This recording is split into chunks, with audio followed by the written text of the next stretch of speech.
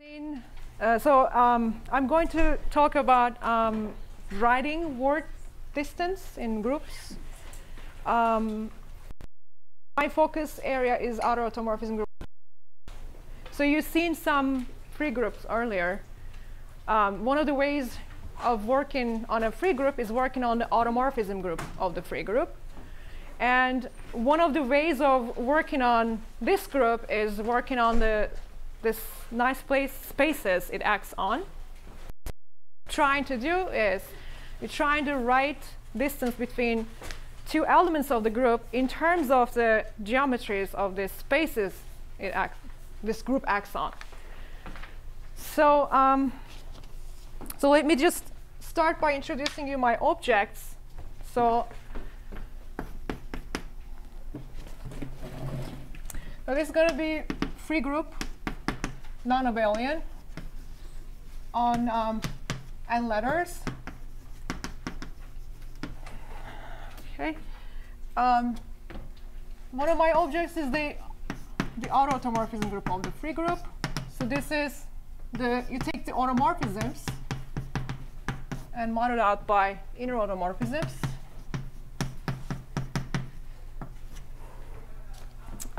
So to talk about something like this, I'm going to give you two more other groups as a background information also. Also, the most of the research done in the automorphism group is done by comparing this with other groups, linear groups and mapping class group. So the other object that I'm going to have today is the mapping class group. So S is going to be a surface possibly with, well, punctures. The mapping class group is going to be self-homeomorphisms, orientation preserving up to isotopy. Okay. All right. Again, the goal is writing. Writing distance, word distance, or maybe I should say actually estimating word distance in these groups in terms of spaces, or actually hyperbolic simplicial complexes they act on.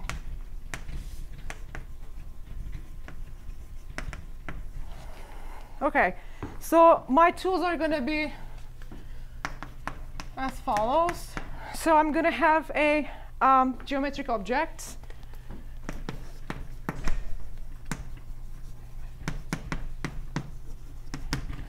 Okay, I'm going to have a combinatorial object, and this is going to be hyperbolic.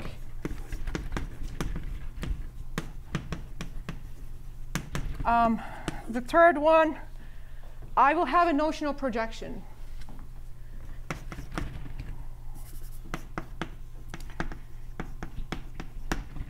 Okay, so let me tell you briefly the three examples that I'm going to talk about. One of them is let me tell you this way. The group is SL2Z. The geometric object is going to be, let me write this way maybe. The geometric object is going to be torus or punctured torus.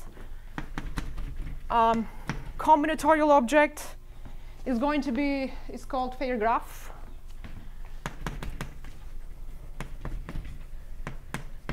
Okay, so for the mapping class group, I'm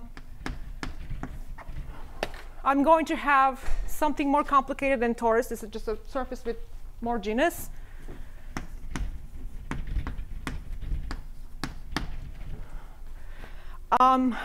Fair graph is going to switch to some more complicated combinatorial object, curve complex,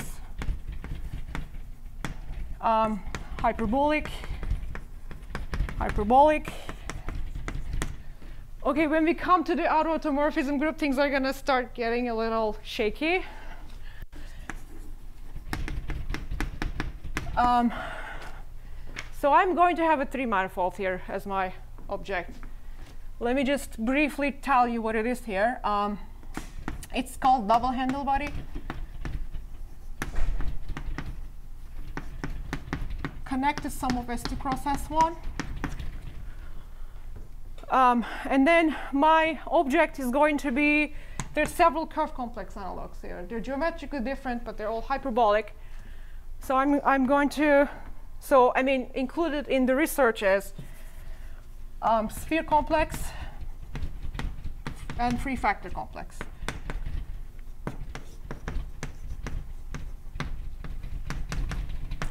Okay, so this is Maser-Minsky. Its hyperbolicity is given by them, 99. Free factor complex, so these are all hyperbolic again. Funda-Gultepe. And one is two group of people. One of them, the first one, Handel-Mosher.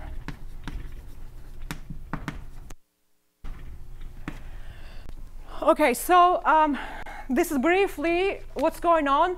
So the distance formula that I'm going to talk about is actually Maser-Minsky distance formula. It's famous that way. And the intuition is coming from this. They sort of generalized it to write the word distance between two mapping classes using the geometry of the curve complex.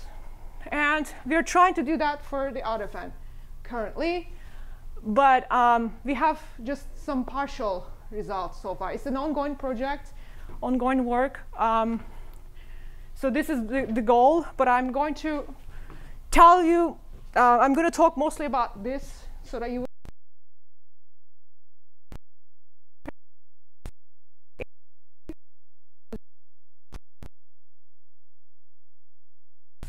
So, all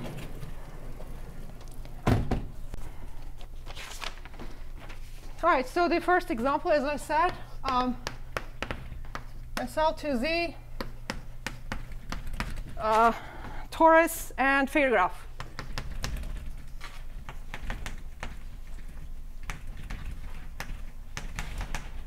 Okay, so again, think about the torus maybe with a puncture, if you like. It's the picture's not going to change. All right, so here's what's going on. So every curve on the torus is going to give you a rational number. Okay, so let me point this way. A curve on torus.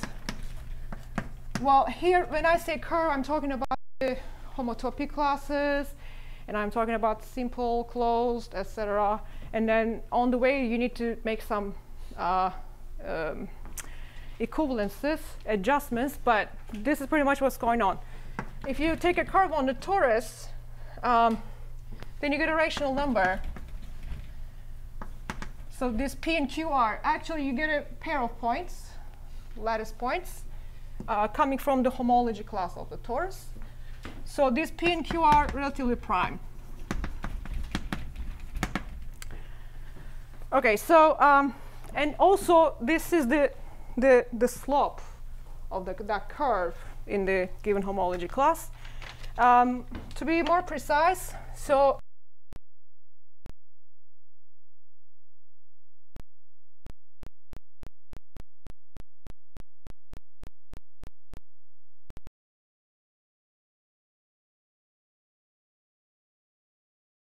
okay. And this curve here is the longitude curve, which is the 0, 1 curve. And or you can think or 1, that's going to be identified with the number 0. All the other curves, PQ curves, are going to be P times one and then Q times around the other one. Okay? So moreover, what happens is if you take a couple of curves, pair of curves, PQ and RS, which intersect once, you get a matrix in SL2Z. Okay? So you can just write them as columns.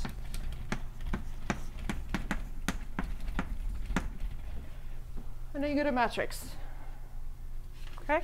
So that's the torus is the actually, this is the mapping class group of the torus, but I'm not going to get into that.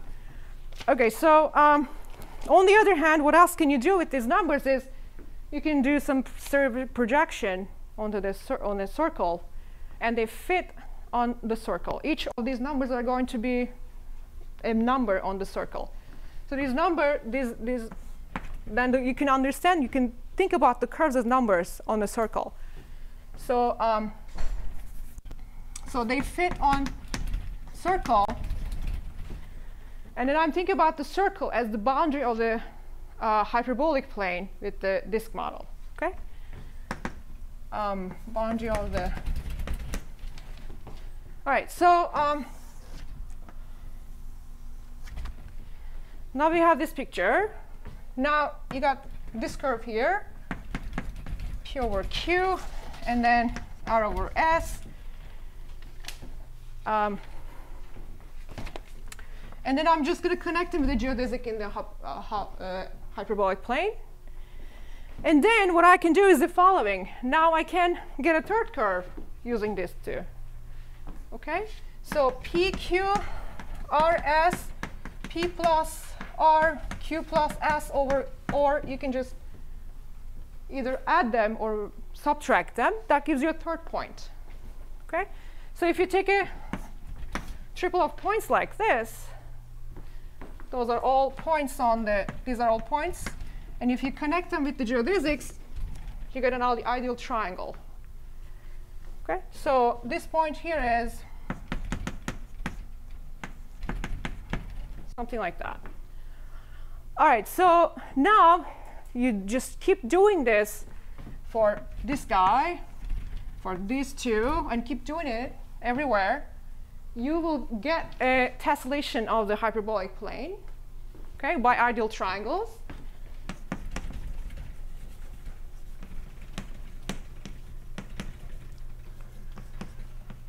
And the graph that you see here, and you don't look at the, you just look at these points, the vertices and the edges. That's the failure graph.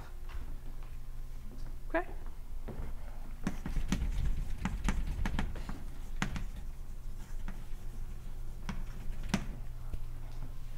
So it is hyperbolic, obviously.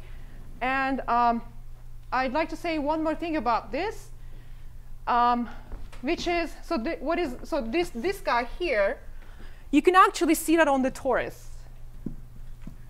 So, so it's called Dane twist. So the third edge, for in a given triangle like this, a third, so you have, you know, two of the vertices, the third vertex is obtained by taking a Dane twist of one of them along the other one. Okay, so here's what a Dane twist is. So let me just draw this picture again. So imagine that I'm going to take a Dane twist of this purple longitude curve along the green one. So imagine that you're cutting this along the green. So you got this following picture. Oops, I should have gone into green.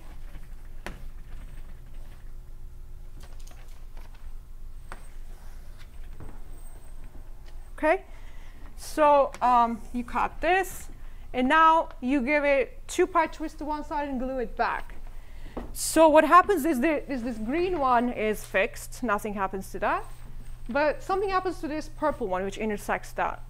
So the picture here, well, I can draw this very well, is the following. So this is fixed. The other one goes around this green one once, if you do it twist once, and comes back. Okay? So in terms of matrices, what's happening is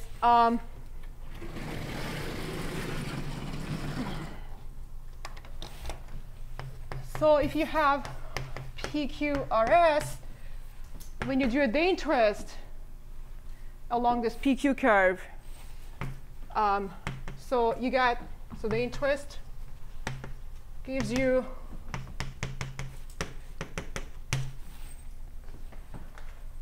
okay. So so this is what's going on. These are related. The group is now you can understand the group. Try to understand the group using this graph. Also using the objects coming from your geometric object, which is torus. Okay. So now I'm going to try to tell you what do I mean by walking on the group. So let me just try to draw a better picture of this phase graph here, if I can. Okay, so this is a slightly skewed picture because when you do this projection, actually it's not quite going to look like this, but this is much better for our purposes. So this is the point infinity here, and the point 0 is, let's say, here. And there are ways of doing this. Let me take, so this is 0 over 1. Positive ones, numbers, let's say there. Negatives are here.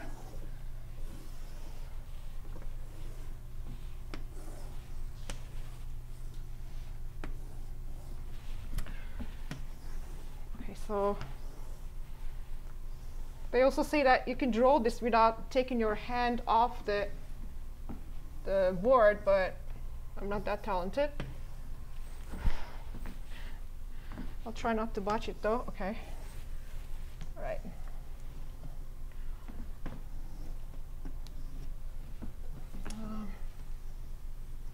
All right. So this just keeps going. It's just a part of it. Okay. So maybe I'm going to put one more here.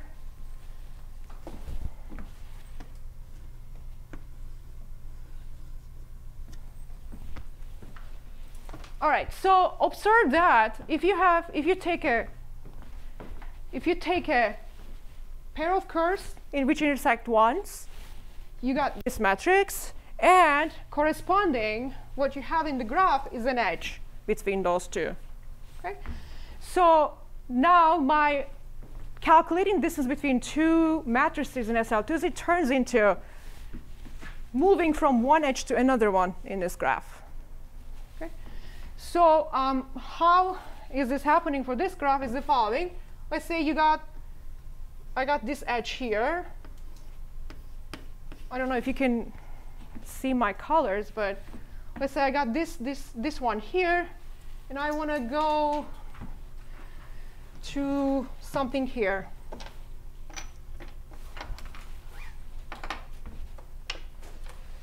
Oh, there's so many colors, but okay. So here's what's going to happen. There are two moves on this graph, which makes you do that. One is called pivoting. Okay. Actually, this is the only thing that you have. Pivoting is which corresponds to the interesting along one curve.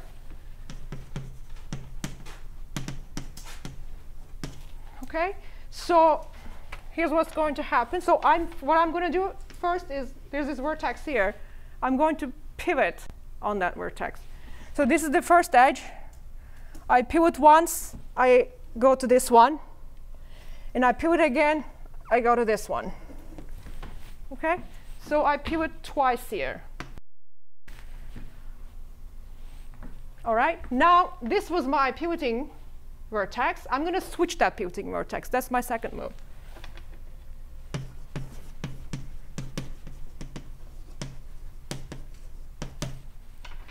All right, so I did this 1, 2.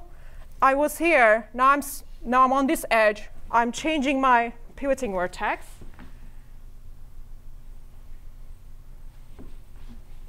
If I did this correctly. All right. So And then I'm going to pivot once, which is here. Okay, now I'm on this edge. I switch again. Now I'm here in the bottom. Okay, I pivot again once. Now instead of this edge, I got this big edge, and I change again. Okay, where was I trying to go? I was trying to go here. All right, now I have to do this pivot twice. I got this one, and then I think I have to pivot twice again. Okay, so you just pivot, which is a Dane twist on that torus, and then you switch the pivoting vertex. You're actually switching the curve that you are taking the Dane twist along. Okay, so the distance estimate between this edge and this edge is just the number of these edges plus the number of pivoting. Okay, so so what happens is, can we do this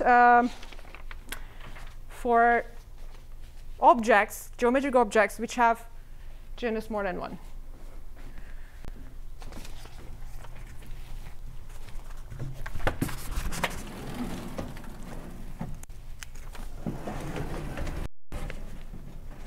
All right, so let me talk about the mapping class group briefly again.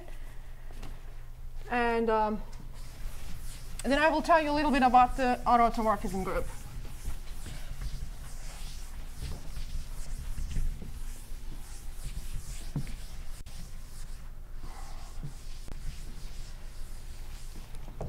OK, so for the mapping class group, so in higher genus,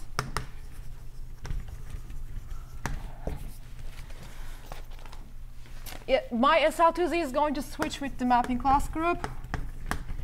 My torus is going to switch with some more complicated surface. And my fairy graph is going to switch with curve graph. Okay, maybe here it's the time to say what a curve complex is.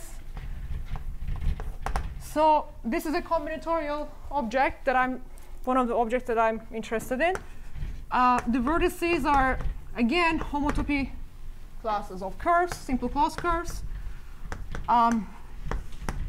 Edges are given by disjointness. Okay, now you can see why fairy graph is a curve complex for the torus.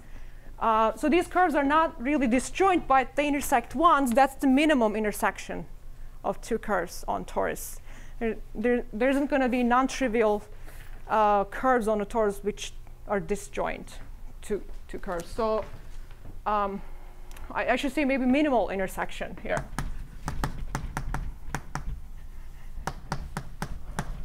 Okay, so again, that's hyperbolic by Mazur and Minsky's work. And all right, so what's going on there is a Dane twisting with the pivoting. To switch with the what I'm going to describe now is what is called subsurface projection,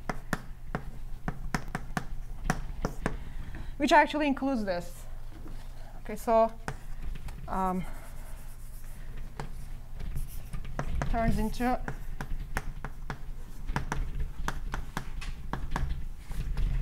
so basically what's going on here is you're taking two curves, and the notion is called relative twisting. So this relative twisting of these some two curves along some other third curve. So what's happening is you again, I'm drawing the simplest pictures. You cut your surface along gamma. Okay, so what I'm drawing here is S minus gamma. That gives you another surface. So let's say this is the curve gamma to copies of gamma. There's some other topology there. So you had some curves on S before. Now,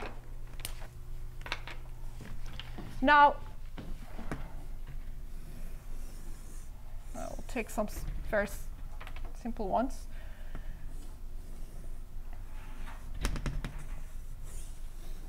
Okay, so alpha and beta are like that. They were alpha and beta. Now let's call this guy subsurface something like Z. Now you have another. Now you had S. Now you cut S along this curve, and now you have arcs. Now you can continue with the arcs. What I'm going to do is the following. I'm going to take a neighborhood of these guys, and then complete with the neighborhoods of these gammas, and then that each of those regular neighbors is going to give me two options.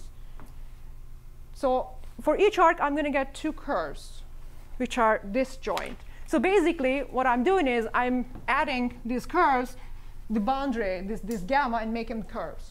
Okay, so I can do that, but that's a curve now in the subsurface. All right. So let's take. Here's what I did. I took alpha intersection Z and beta intersection Z, and then complete them to curves, whatever that means. Okay, and then now let's call them alpha prime and beta prime.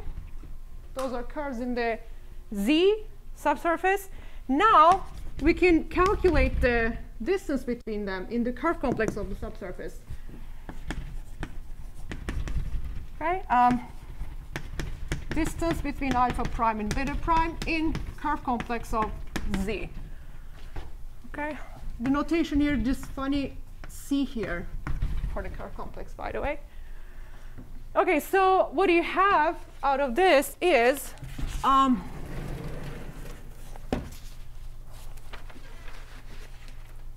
Mayer-Minsky formula, which actually has a lot more than this, but I am just not talking about most of the stuff. This is the simplest way that I can tell you about this formula.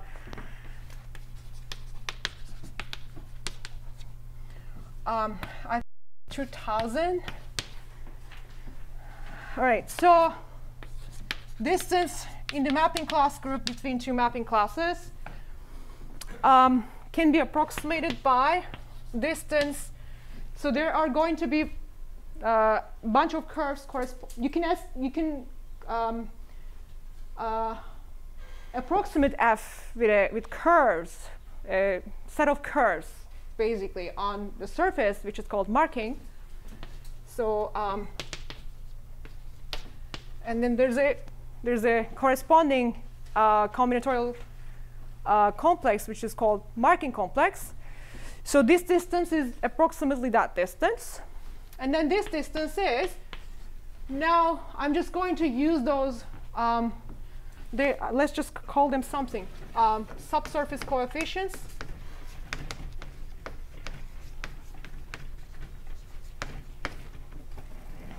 So now I'm going to look at all of those subsurface coefficients.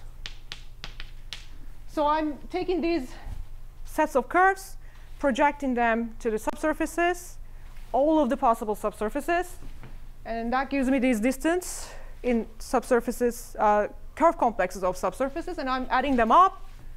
But I have to take only the big enough ones. There's some threshold here, and once you have that threshold, you're going to have, you know how close this estimate is. There's some K and C so that this estimate is valid. So here, again, Z is subsurface, all of the subsurfaces, including the Z itself, as S itself, actually. So this is the distance formula, actually, that I'm talking about. Here it was for the fair graph. This was just exactly what I told you, the number of those edges and the twistings. Here you have those twistings are going to appear here too because they're annuli. Plus, there are more complicated subsurfaces. They also are here. Okay. Okay, so I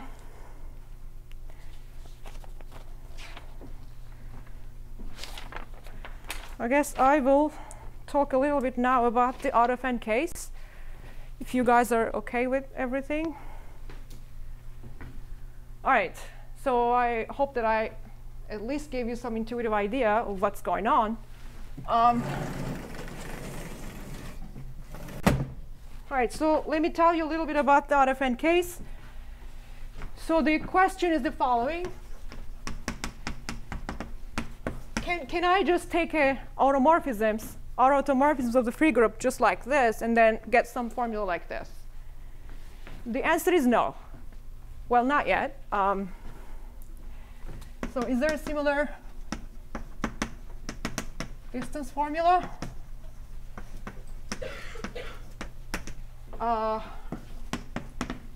No, because this subgroups of out of n are much more complicated than the mapping class group. There are certain subgroups which do not appear there, so we have no control over them yet.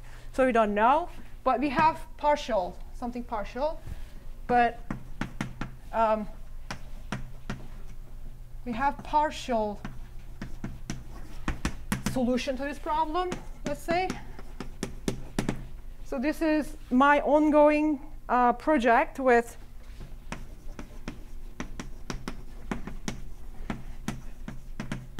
my TASE advisor and another collaborator.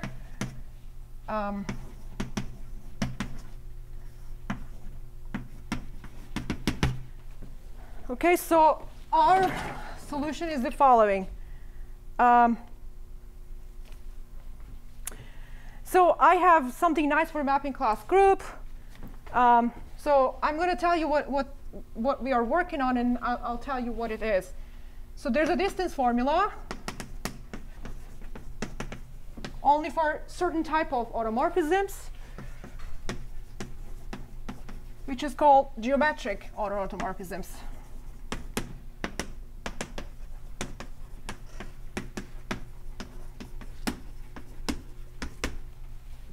So these are the automorphisms coming from mapping class group shortly.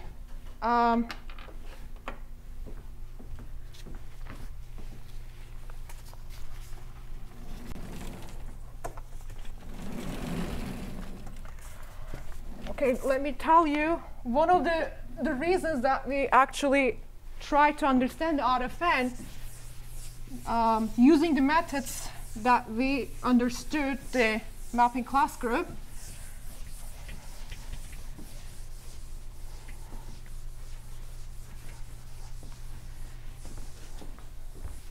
So there's a homomorphism. So let me just start with taking S to be a surface with pi1 free group.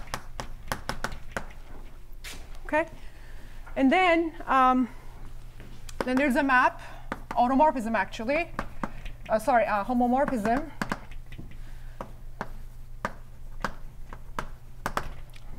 So this is coming from the action of the mapping class group on the pi1 to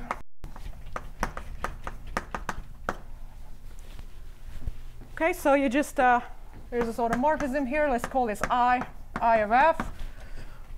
So this is one of the reasons that we think that out of n maybe is like mapping class group, might have similar properties. So the second result that we are getting here is that map is actually quasi-isometric embedding.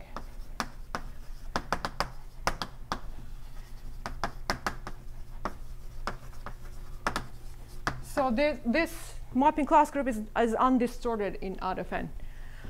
Okay, so so the geometric automorphisms are these guys, the images of mapping classes under this map.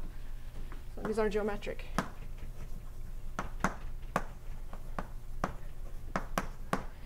So to get some sort of distance formula, notion of a distance, we actually we use something like this, but then what happens is there we were adding them, so completing them to curves. I'm just going to take them as arcs, and then what happens is I thicken them, and then I somehow turn them into spheres. Okay, so let me tell you about that. So the Automorphism,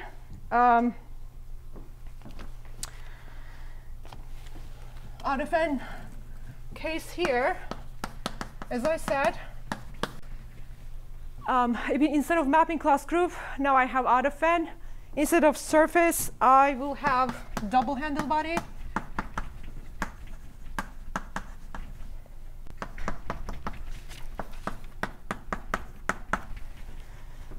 Okay, and then instead of the curve complex, I will have sphere complex. Mainly, vertices are spheres. Again, these are isotopic classes of spheres in this three-manifold. Let's give it some name.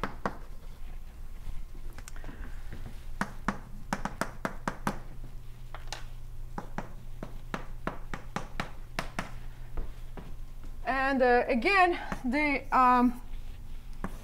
edges are given by disjointness.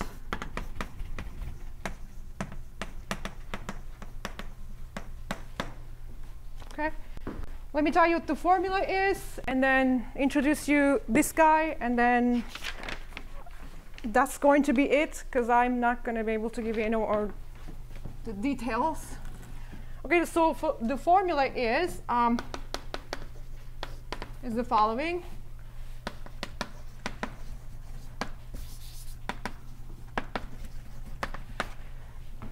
Okay, so we think the following: the distance in Automorphism between two geometric automorphisms, well, what's going to happen is I'm going to now approximate them with graphs. I'm going to realize them on roses. So there's going to be rows corresponding to this, and there's going to be rows corresponding to this. And then those roses are actually also certain sphere systems. So there's a lot of details here that I'm not telling you. But OK, so this distance is. So there's a similar notion to the subsurface projection, which is called subfactor projection of Best-Winnefein. Let me just write it here.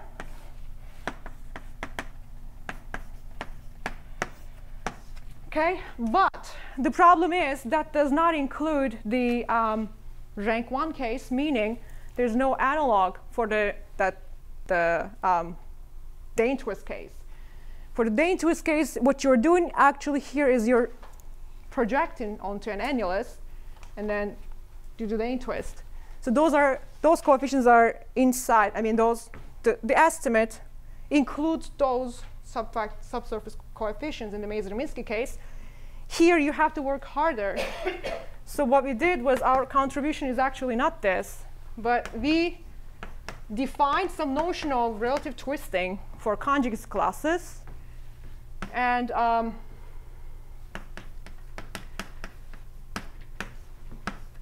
we introduced that, and we calculated those numbers. And again, with some threshold, you need to take only the big ones. Otherwise, you're going to have to deal with infinite sums here. But when you do that, there are going to be numbers here. This is multiplicative error, and this is the additive error. Up to these two, this distance is going to be this. So that's our current work on progress.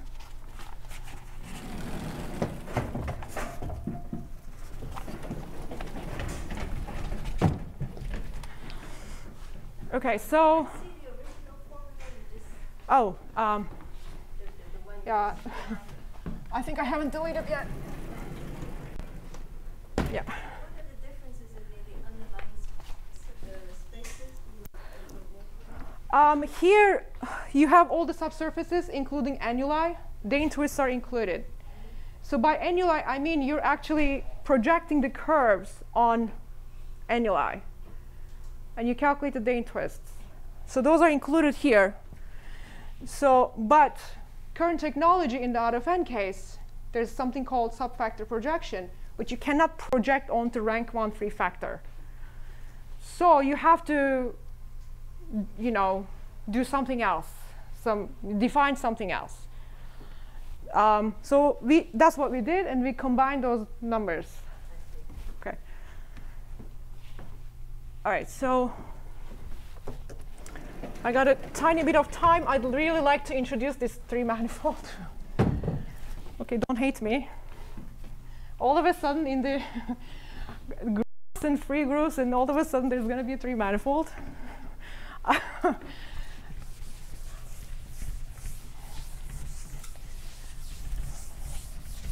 It's actually, it turned out to be very useful. I was able to find a, construct, let's say, find a way to understand dangerous automorphism. There's a dangerous automorphism in the out of n case, but it's a very large group of automorphisms, which include the dangerous coming from the mapping class group, but it has more stuff in it. So using this manifold, I was able to actually understand those geometrically. So that's why I have a special interest in this manifold. So let me just introduce you that. OK, so maybe start with the analogy.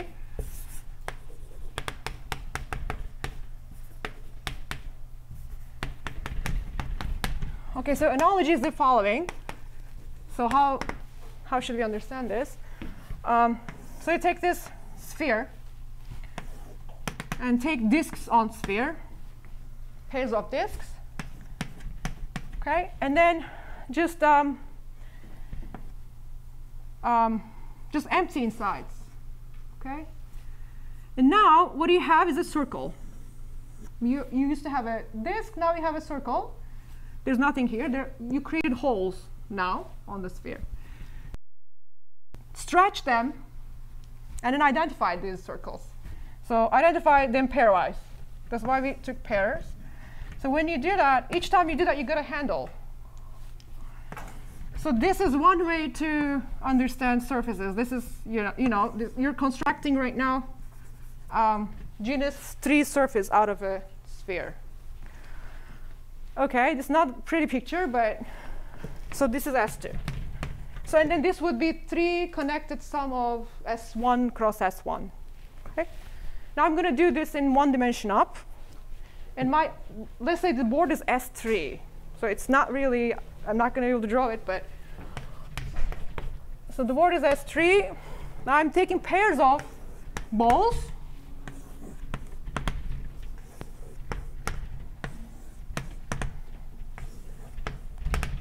OK, I'm scooping out balls out of S3, let's say. Now I have this sphere boundaries. So I got this with this, with this, and this with this. Now I identify them. Each time I do that, I got a S2 cross S1. OK? And why is this useful? So this is it. So let me just draw a set of generators, just regular, I don't know. Now let's just pick a point here. Here's one generator. Goes there, comes back from here, because these are identified. Okay? Another one, and another one. OK, the fundamental group is free group. So that's the important thing for us. So pi1 is free group. So this is one of the models that we use to understand the free group. OK? Another way of understanding this is, why is it called double handlebar? This is a picture that I like using. Oh, the other thing is so this is reducible. So there are spheres in this manifold, non-trivial spheres, meaning you cannot just squeeze them into a point. So for example, this is a sphere. But you can draw very complicated things, like something going out of this, coming back from here, and then going something like that. OK, so they're spheres. So you use the spheres. The sphere complex comes from this. You use the homotopy classes of spheres. okay, as vertices, and then you use the to create edges. The other thing is you can see graphs also here. You see that? I mean, I could have just done this very nicely here, and then draw this, and then forget about the spheres. You see roses, etc.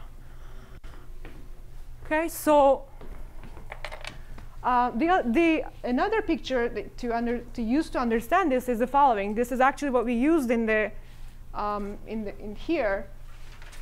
So you take I'm going to take a surface with one puncture, one boundary component. So so if I have an arc like that, so what I'm going to do is the following. I'm going to take this, first thicken this to handle body. So I'm just going to take it crossing it with I. And then when I do that, again, the picture is not going to be nice, but all right. So this arc is going to turn into a disk, something like that.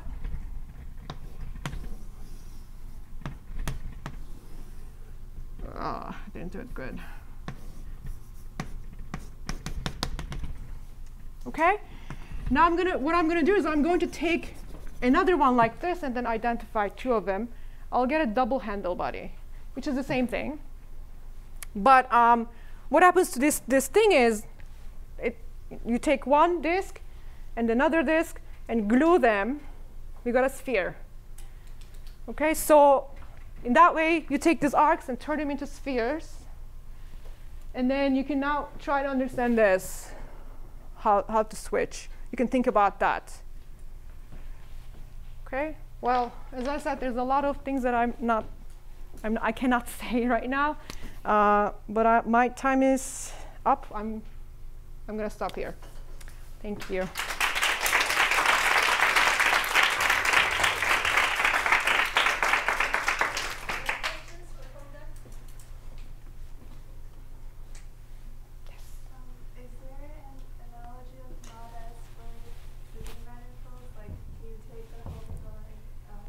Oh, yeah.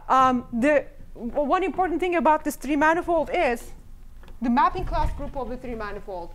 You can still think about the homeomorphisms, self-homeomorphisms. And the mapping class group of this three-manifold is almost out of n.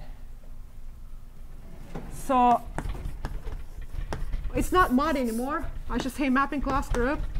So there's a sequence, short exact sequence like this.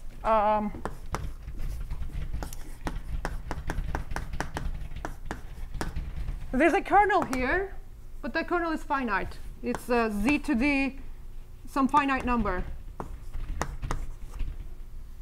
So this is the mapping class group is almost out of n.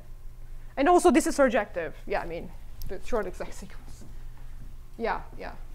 There is, yeah. Yep. Z2, I'm not writing this, z mod 2 to the k. Sorry. No, that's not. Sorry. Those are Dane-twist. There's a notion of a Dane-twist in this manifold too. There's a Dane-twist. You can do Dane-twist along a sphere. You can just throw in objects here in this manifold and try to do some sort of Dane-twist. That's what I did to generalize a Dane-twist to get a geometric picture. But this is coming from Dane-twist along spheres. So if you do it twice, somehow it just goes off, and there are only finite many of them. So, yep. So I have a question about the previous record. So is it known this group of geometric outcome is big, or how it is inside? It's big. Yeah. Big. What I mean? What in what sense? The kernel in that case is not. If you compare it with out of n, the kernel is huge. It's not. It doesn't give you this, for example. You're not going to have this nice kernel there. So, and there's a lot of research being done on that kernel. So,